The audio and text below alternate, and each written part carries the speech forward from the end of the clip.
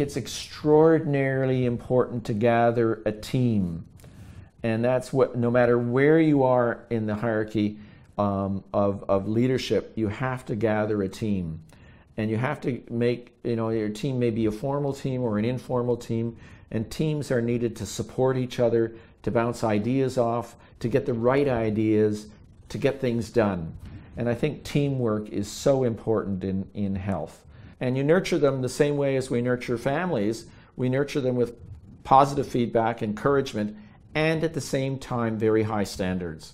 Because if you don't have the high standards, then you're not going to accomplish anything. And if you don't have the warmth and encouragement, people are going to get discouraged. Because making change is not an easy effort. It really takes a lot of energy for a lot of people.